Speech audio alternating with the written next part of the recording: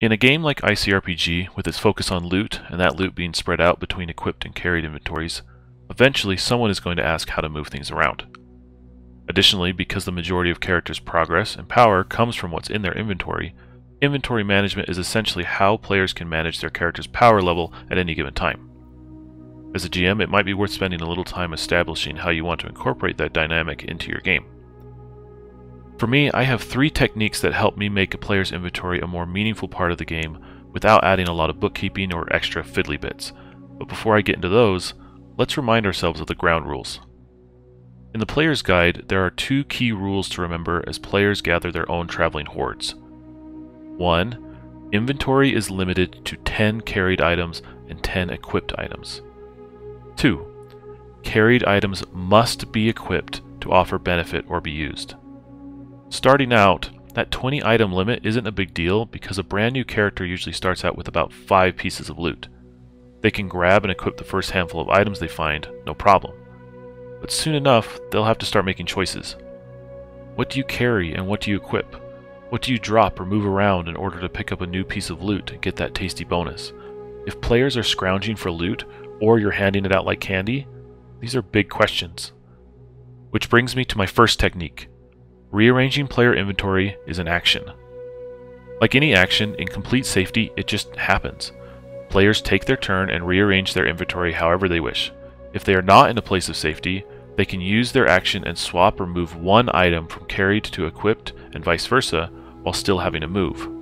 But if a player wants to rearrange more than one item at a time, in a moment of danger, I would treat it like a dash.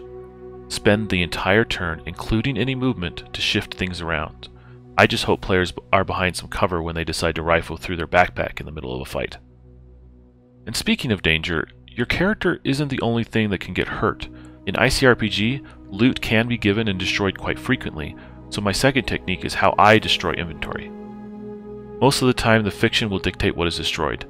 Rolling a natural 1 while hacking at a stone golem with your axe really makes things easy. But what if it's random or not clear at what is at risk or being lost? This is where I look to the dice.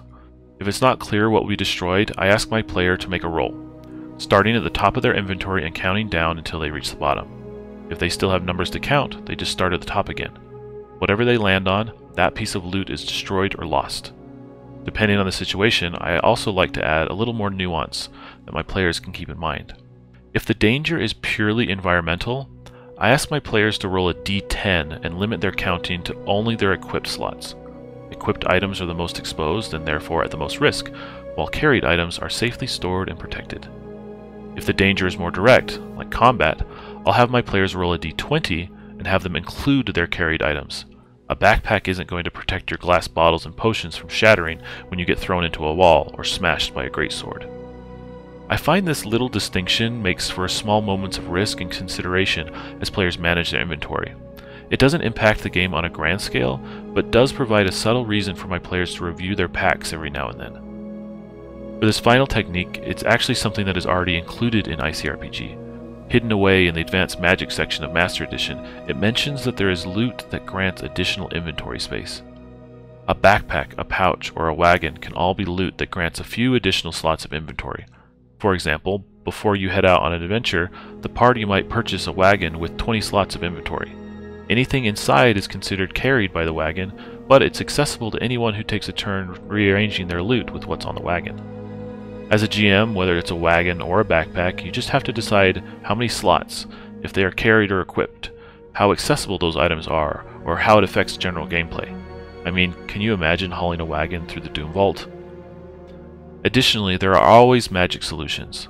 Storage magic is absolutely a thing, but that's something to be discussed between players and GM. I do advise GMs to be wise, though, in altering the equipment limit with these items. But personally, I'm not too concerned when it comes up at my table, because the destruction rules still apply. You may be able to store 20 extra items in that wagon, but if it ends up getting blasted by dragonfire, it's gone, and everything inside of it. There has to be a risk to the reward of more inventory slots. So, between rearranging as an action, destroying loot at random, and storage loot items, you can really start to make inventory a more meaningful part of your game, without a lot of bookkeeping. I want my players to be in control of their own power levels and lean into the dynamics that a loot-focused game brings. As a GM, I don't want to be scared of throwing out lots of loot and upsetting the game balance. Balance is a false god, and that loot will come and go as quickly as I hand it out. Plus, I can't handle more bookkeeping, so it's nice to just leave it to the players to manage themselves.